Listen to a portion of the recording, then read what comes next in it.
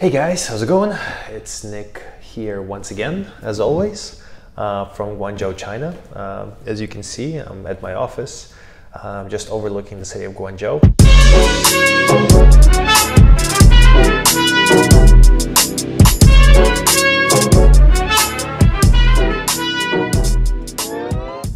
Today's video is going to be something a little bit different. It's not business related, although it can possibly help you in business. But in the light of me coming to my 27th birthday, my 27 really approaching, I wanted to do a video directed specifically at 20-something-year-old guys. And this can be, this can bring a lot of value, I think, to a 16, 18, 19-year-old. Basically, if you're mid-20s or before that, I think that I can maybe provide some valuable insight of how my life has panned out so far, because I feel like I've been in a lot of ups and downs. I've been on a scale of really broke to having money. I've been on living in Canada and just like not traveling to traveling a lot and covering the world. And I think from my personal perspective, I kind of narrowed it down to a few really key things that really were responsible for helping me achieve the life that I have right now. And if you are a lady, or if you are outside of the age range that I'm talking about, for example, you're older than me, I would love to hear your perspective on what I have to say, because not everyone's the same and we all have different opinions, and I'd love to hear yours too. And I think it would be just as valuable for the guys who are younger to hear what I have to say as it would be for them to read other people's feedback, whether you agree or disagree. So I made a short list here, and I think one of the first things, one of the biggest things that I can recommend to guys from an earlier stage in your life is really rethink your life path, because the traditional life path, as it dictates, is high school, college, or university. Get a 9-to-5 in a corporate, or maybe even from home, but most of the time it's corporate. Find a girlfriend, get married, have children, grow within the company until you reach a higher level, and then find security by purchasing property and investing. That has worked out really well, seems like, for previous generations, but I don't think this is the kind of game that we're playing anymore. Personally, so from my personal experience, university, I went to 2 different universities just for my bachelor degree for 7 years, which is kind of dumb if you think about it, because it takes 4 years to get your degree, but I really didn't know what I was doing. Like, I wanted to do psychology and I wanted to do history. I went to U of T Scarborough, then I went to Ryerson University, and I bounced around all these majors. I did entrepreneurship for a semester, I did accounting, I did finance for a semester, and then I ended up doing marketing. The reason why, I think a major reason why I went to university, was to appease my parents, if truth be said. The only part of the university that I really enjoyed was the social aspect, so being in a fraternity, meeting up with people, being part of the groups, and hanging out on campus and having a reason to be there. There's probably only about 3 or 4 courses out of those 7 years that I've done that I truly enjoyed, that I couldn't wait to read more about. Everything else just felt tedious, like I had to do it. Yeah, so I really enjoyed the aspects of the university where it's social, you're part of the clubs, and only enjoying about 4 courses overall. Times are really changing, and I'm seeing this firsthand being in China and being around the digital entrepreneurship and digital nomad communities, like many of them around Chiang Mai, around Budapest and Colombia, Medellin, Colombia, and Guangzhou, China. Right now, you can literally be a high school dropout, learn an online skill such as copywriting or Facebook marketing or Shopify web store development, throw up your resume on LinkedIn and Upwork, and build an agency within the next 2 to 3 years where you hire other people to do the marketing for you, to apply for jobs, actually do the actual work, and having an account manager who will manage your customers and your work team. Nothing's stopping you from doing that, and you can start that up with little to no expense to yourself. So I think this is the era of self-education. And if you are going to university, if, for example, you are doubtful of whether you want to do what you are in, for example, sciences like being a doctor or being a chemist, I think those are essential to go to university for. You just cannot get a job in the field that you want without having a university degree. But if you're going there for, let's say, business, like just a general degree of business, I promise you, you will learn a lot more about business going door to door and doing door to door sales, and maybe launching a product on either Amazon or, you know, maybe even doing like white label drop shipping store. You know, you'll learn a lot about business that way than you will go into these classes, because also, no offense to Ryerson, but I found their curriculum really outdated, especially their entrepreneurship program where they had us do a business plan. Like, nobody really works on business plans anymore. You know, I got to where I am right now, never even having to think about a business plan, even with, you know, external funding or asking for external funding. Like, that's not just, I don't know, it's just not like a thing that was ever present in my life. So I would urge you to consider the typical path that others would have you believe a path to success. And I think that this entrepreneurship community, this digital entrepreneurship community, is getting better and better every day, and it's getting larger, and it's more in your face with such, you know, YouTube channels and blogs. And I think that that's a path worth pursuing, and maybe if not pursuing yet, at least studying and learning about. Because I remember me from 18 to about 22, 23, the only business experience I've had was being part of a franchise that was a home care franchise. That's all I've ever done, which is, I guess, something that I got started pretty early in university. But you know, it's something worth thinking about. And that's actually another point that is worth bringing up. In your teens and your 20s, everybody always tells you find out what you love and what you're passionate about. I think a lot more should be said about finding what you don't like, because I think that's a lot more important. I've been working since I was 12 years old. Actually, when I was 13, that was the cutoff, selling chocolates in plazas. I got to Canada when I was 11, and then I kind of lied about my age and I said that I was 13, but I was actually 12. I started selling chocolates on plazas, and since 12 till about 19, I've had about 10 jobs in all different industries, from having a photo lab to working in the meat department of a grocery store to having some retail experience in Guess, B2, Brown Shoes, right?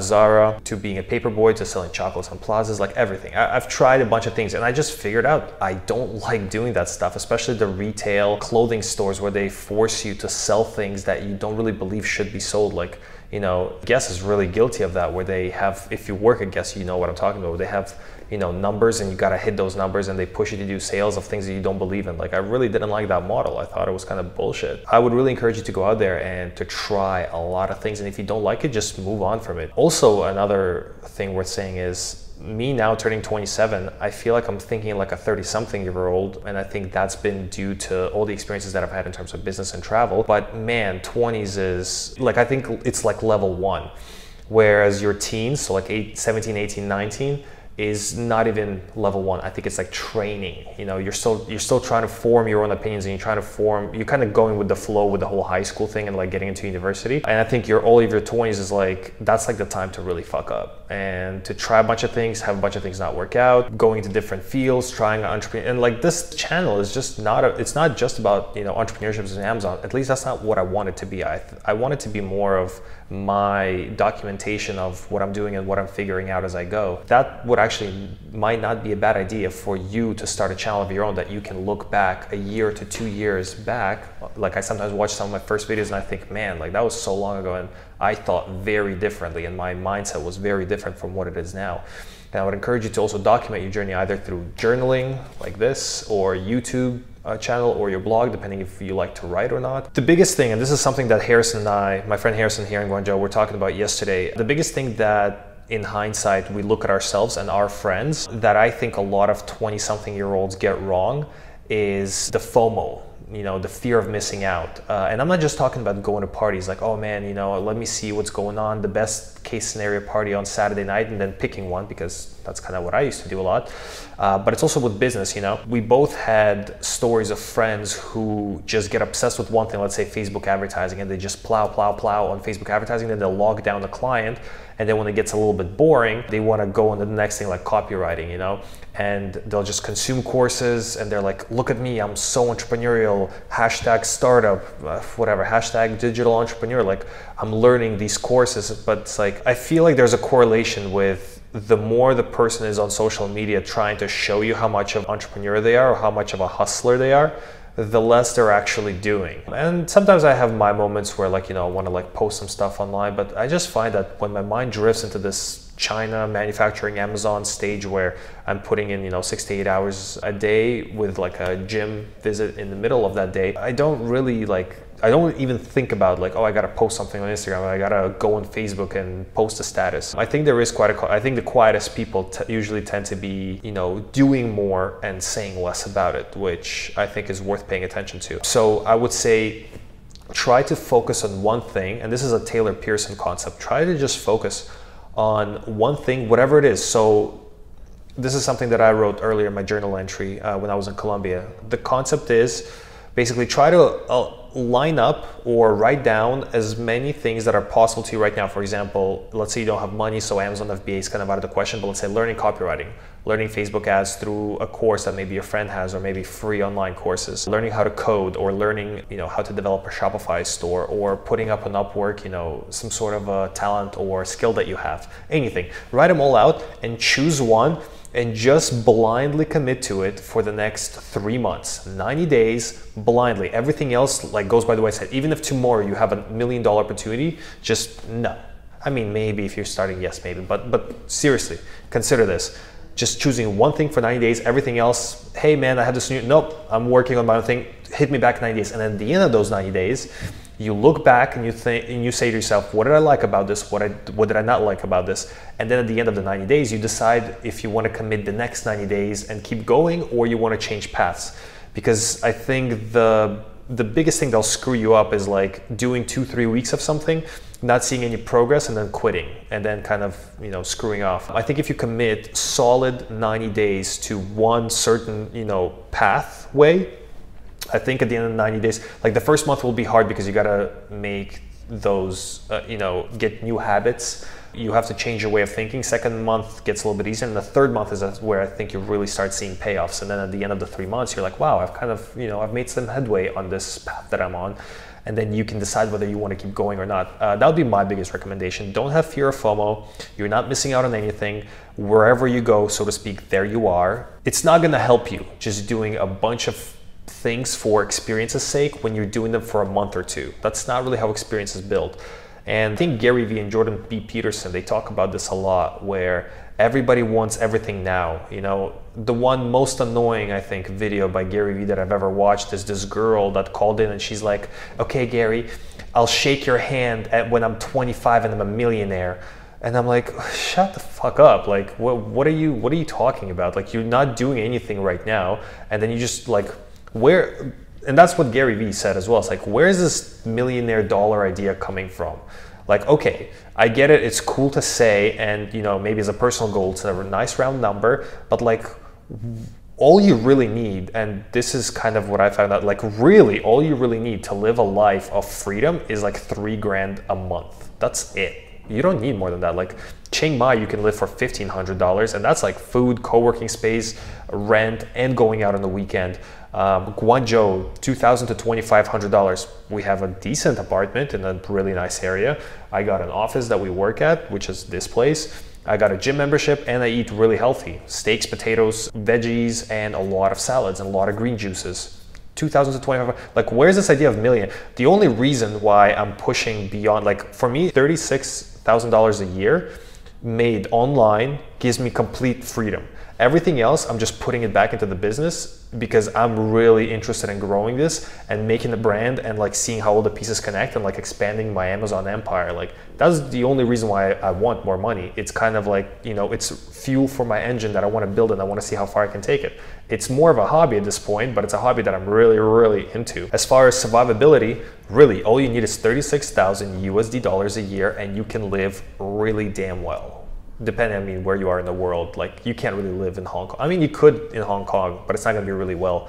But like anywhere South America, anywhere Southeast Asia, a lot of Asia, some Europe, I don't know, but some Europe, or smaller towns in America and Canada, right? Reconsider your beliefs and really think about why you're doing what you're doing. For example, university, the kind of work that you want to get into, the belief that you want $1 million or $1 trillion or $1 billion. Like, really, where is that coming from? Is it because somebody else said it and you think it's cool, so you try to say it, or is there actual, weight behind what you're trying to do and accomplish? I think one of the biggest things too is this will really help you with getting your mind clear is meditation. I've started meditating about 2-3 years ago, and I've been very erratical and non-consistent. But if you can, download the app HEADSPACE and use it just 10 minutes a day. You know, I know it sucks, and every morning I have to like fight myself. Okay, sit down, record this, like stop being lazy. I really have to fight myself, but after those 10 minutes, it's really enjoyable and it's really nice. And I think in your 20s, your brain is still developing. It's still going through development. So the more you can minimize the drug use, recreational drug use, and the more you can minimize alcohol, and the more you can maximize sleep, exercise, and meditation, I 100% guarantee you, like, this will pay off big. And I know this is like, man, when I was 21, 22, and you told me, hey, you know, do meditation and go, I did go to the gym, but like go to the gym more, meditate and eat healthy and like don't do drugs. I would have been like, man, fuck you. Like, I don't care, you know, I'm like living life out here. I'm having fun, you know, don't tell me what to do. But at the very least, like try meditation, you know, and try, you know, not to booze as much, but alcohol is fun. I remember there was many weekends where I took it a little too far and it was really cool. I think one of the biggest things too is I can directly correlate how this led into my entrepreneurship career and I guess my Amazon business, how everything kind of got me to the mindset of self-development. The very first step was trying to be good with girls. If you're a young guy, I think you should really prioritize this part of your life because this is going to be a huge part of your life. I think understanding the female and the male mindset and how we do things and how we interact in a romantic and in friendship fashion, I think it's extremely important because when I was younger in high school, I was not really good with girls. I didn't really know how to talk to them, and I would look at more popular guys and be like, wow, these guys are cool. You know, they know how to talk to girls. They have friends as girls. They have girlfriends. And I was a little bit envious of that. So me and Ryan started just Googling around, you know, how to get girls. And we actually, like, the first thing that we found was howtobeanasshole.com, I think. That was the website. And it was basically a guy describing how to be asshole to girls, which in hindsight is pretty hilarious. And then me personally, I got into pickup. And I know pickup is a very loaded term depending on how, you know, how you see it, like the whole Red Pill Association and Roosh V and RSD associations. But honestly, like it was good to get into that at that stage because back then Mystery was just coming out with his like Venusian arts, and then I got onto RSD, and eventually you outgrow it. But when you're kind of lost and you're going with the flow, like it gets you and like wanting to be with girls and wanting to date girls and wanting girls to like you. It's one of the first steps that you take in self-development. Like eventually you reach a point in the pickup, so to speak, in your pickup, or like learning how to be good with girls. There's a stage where you realize that girls are really attracted to certain behaviors and to certain characteristics of a man. For example, guys are attracted to girls for their looks. Girls are attracted to guys for their behavior. You know, when you do what you say, when you're solid, when you're honest, you say what you want. If you don't want a relationship, you say, I'm not looking to date someone. And if you are, then we're not compatible. Being very honest up front instead of playing these little games, you know? Showing us signs of maturity, you know, and just being a man that other men want to be around and being a man that other women are naturally attracted to. I think if you're a guy in your teens, like, you know, 17, 18, 19, you know, your hormones are kicking in, you really like girls and you want girls to like you, or you're in your 20s, I think one of the biggest things is learning how to interact properly with women and learning the motivations behind it. I'll give you one book that a friend of mine gave me last year, which I think it's worth for everyone, men, women, old, young, kids, like everyone should read because it's a very mature outlook on men and women interactions, how they perceive each other and what they really want from a biological evolutionary perspective. It's called The Manual. I'm gonna have to double check the artist, the writer, and I'm gonna put it in the description below, but it's called The Manual. Basically, what women want and how to give it to them.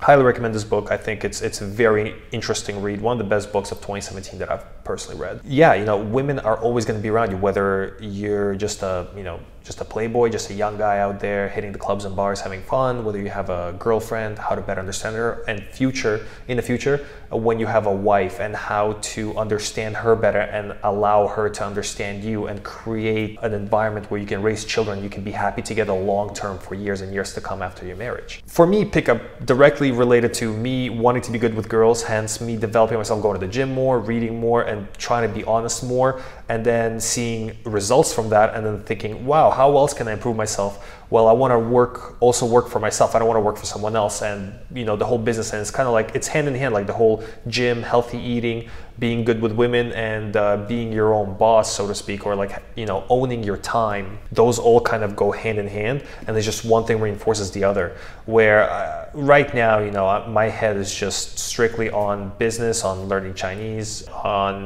meditation, like I said, working out, just really enjoying life from a very mature perspective. Whereas when I was younger, women were a huge part of it. So, you know, take that advice with a grain of salt, but I highly recommend that you start looking into your motivations for romance and with women, and to get better at understanding them and get practice, like actually get out there and talk to girls. And I know it sucks, but I used to do, you know, 10 sets a day. I would just go to the mall and just go up to girls and just start random conversations, and it really sucked. And like, girls, women, you have no idea how much you destroy a guy when you're like, ugh, don't talk to me, or like, ugh, get away from me. You know, like that pain of rejection.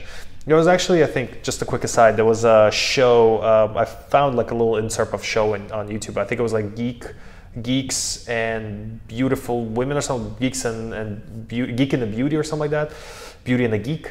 And one of the challenges was for these good-looking girls to get dressed up really bad. Like, they dress them up really bad and just kind of like dress them up as nerds, as like geeky girls, and sent them out to approach guys at a bar. And they were talking about it, how it was like the most traumatizing experience of rejection. And like, it's like basically the challenge was, girls, go get a drink from a guy at a bar, and they would start they don't know how to open it, but hey, how are you? And they're like, they're not, you know, they made them on purpose, like not very appealing, not very attractive. They're like, hey guys, maybe a drink. He's like, no thanks. And then they're like, oh my God, I was so traumatized after. I was like, well, this is like a guy's life every day when he's trying to muster up the courage to go talk to you. Like be a little bit nicer. I mean, yes, you don't like him, tell him, I'm not really interested, like, but don't be a bitch about it, please, you know? I hope you understand. Another big lesson for my 20s is, especially when you're in high school and right after high school, when you separate and go to university, is this concept of friends by choice versus friends by circumstance. When you're in grade school and when you're in high school, you just tend to grow up with the same people. Like, you know, you have one class and you kind of see each other year after year, you know, whether it's grade school or high school, and then you just become friends. You just kind of fall into those friend groups. But after high school, you tend to separate, or you get to go to college together or university together. And I know this idea is really appealing to, like, man, I want to hold on to my best buddy, or like I want to, you know, my best girlfriend, like I just want to do everything with them, and I want to keep doing this because it's scary. It's a scary new experience. But I want you to really reevaluate where you want to go in life and how you want to spend your life and the friends that you have around you. There's nothing wrong with keeping your high school friends or keeping your university friends. In fact, 2 out of the 3 of my closest friends from grade school and high school, they all have a 9-to-5 job. They're all, you know, working, like 2 guys working trades. 1 guy is working for a marketing company. They have a 9-to-5 and they have girlfriends. 2 of them are getting married back in Toronto. And we still talk, we're all still friends. But it's a matter of how you want to think and where you want to take your life towards. And you need to align yourself with those kind of people. I wanted to travel, to make money online, have business online. That's why I came out to Chiang Mai, to be with Ryan, Noam, my friend Rico here now in China. Like, those were the guys that I gravitated towards. I still kept the friendships that I had, and we still kind of connect, you know, tell funny stories. I tell them about my travel, I tell them about their work, and we can still shoot the shit, you know, at a bar. But it's not going to be like, hey, let's do a weekly mastermind together, because it's just not how those guys roll. You need to realize that you don't have to give up your old friends for new ones, but just know what friendships are there by circumstance because you just really get along, and what friendships are by choice because you get along and you're both in the same kind of niche, which would be like digital online business, you know, travel and making money online. Know that separation, know that difference. And I promise you that if you really put some effort in, the friends by choice that you make will be probably some of your best, most aligned friendships you will ever have. And I'm lucky this way because I think, not by default, but like by trying really hard and going through that whole, you know, getting good with girls thing, where like I joined a bunch of clubs, not clubs, but like communities around Toronto where I met a lot of these guys. A lot of these guys, we all met through picking up women and, you know, getting good with girls and talking to them and, you know, trying to understand each other more. And like through that growth, like a lot of our group kind of translated into entrepreneurship and making money online and traveling. Like those 2 things, for you young guys, those 2 things are very, very correlated. So I would highly, highly recommend that you look into this area of your life. I feel like it's a double-edged sword. trying to give advice or trying to talk to someone who's in their early to mid 20s, because I wouldn't have listened, and I'm probably not going to listen. You know, even if somebody, well, if somebody comes along now, I'll listen a lot because I think I've matured a bit more. But like, just take the sin, let it brew in the back of your head. I'm not telling you how to live your life. I'm not even giving you advice. I'm just trying to describe from my perspective what I've learned going along the way, and like maybe you get something from it. Another point, take care of your body. I think that Kiefer had a friend in Australia who's a slower guy in his mid 30s. He said, Kiefer, I'll tell you this right now. If you really want, like 30s are the best time of your life. If you can avoid two things, and this is going to be a little controversial. This is not from me. However, I do agree with this. If you can take care of your body and your health and you can avoid getting married, your 30s will be the best years of your life. I personally believe that, you know, you needed to get married at 20 before, because healthcare wasn't as advanced, people were dying earlier. I think that communities were much more conservative than they are now. Today, there's so much possibility that I'm not saying I'm against relationships or long-term relationships in general, but I would say try to put the marriage on the back burner. I think a marriage is the promise of two people to really be together, signing the documents, you know, putting the ring on each other, and spending the next foreseeable future together, where you start building a family unit. It's done for a reason. It's to buy a house, to buy property, to live together, and to build family for the future. But I think your 20s should be done exploring. It should be done having fun, you know, meeting a lot of people. I'm gonna say it, meeting a lot of girls. How do you know she's the one if you've only been with like 4 girls in your lifetime? Go out, date a bunch, you know, go see what girls are like. I'm not necessarily saying, you know, have a bunch of one-night stands, but I'm saying go on a bunch of dates, like meet different people, different characteristics. Meet, you know, this goes for guys and for girls at the same time. Like, you know, see what's out there, you know, have a certain standard of, it goes back to what you don't like. Find out what you don't like, because a lot of behaviors in men and in women you're just not gonna jive with, and don't be nice about it. Just be selfish. You're like, okay, I don't like that. I'm not agreeing with that. Therefore, I'm gonna gravitate away from that. And as you push away from what you don't like, inevitably you're gonna float into what you normally enjoy. So there's nothing wrong with that, but I would really urge you to reconsider having any kind of location-dependent marriage in your 20s.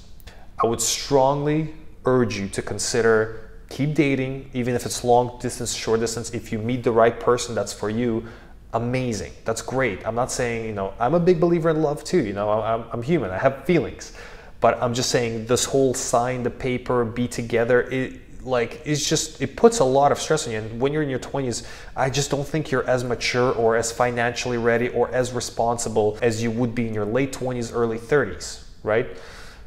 Just something to consider. Like, really try to not get into things that are a lot harder to get out of, is all I'm gonna say. My personal belief is I'm probably not gonna get married, if ever get married. You know, but we can maybe get into that later. No need for, you know, for me delving into the future as we're talking about the past. I think that to finish it off, if you follow this channel and if you've seen some of the things that I've been doing, which is having an online business and traveling around the world and eventually settling down in Guangzhou, China. I think that if you're gonna travel with purpose. Don't just go, I mean, there is something to be said about backpacking, and backpacking is super fun, and I've done it around Southeast Asia, and I went back to Canada home.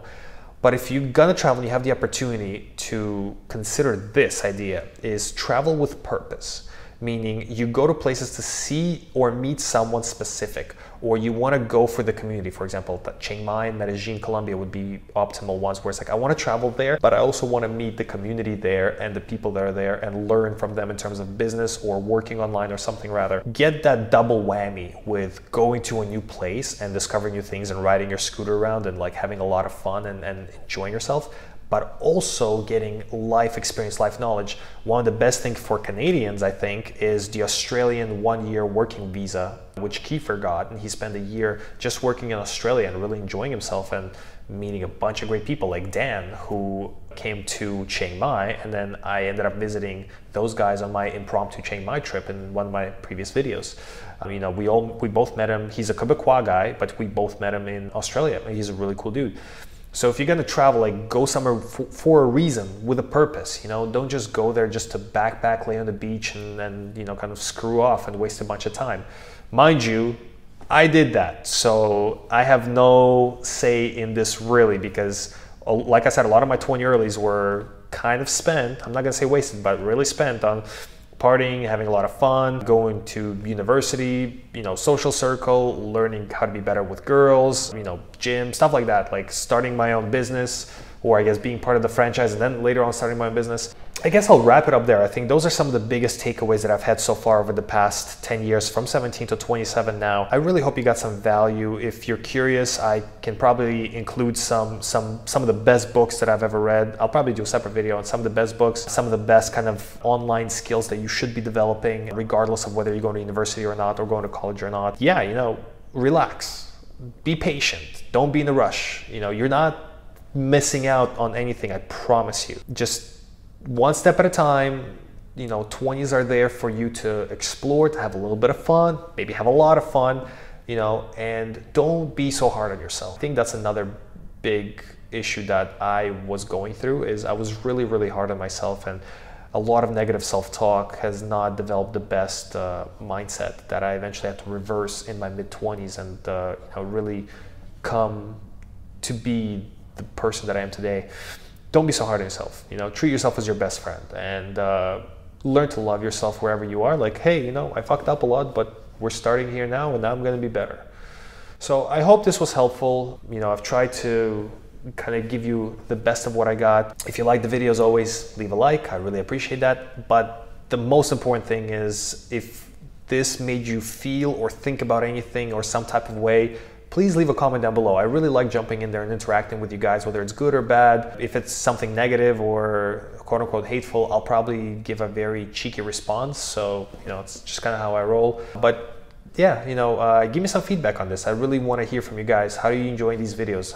You know, do you want me to just like, hey, get back to the Amazon manufacturing stuff, or is this kind of providing some value as well? I'd really like to hear it, to hear from you. Okay, thanks.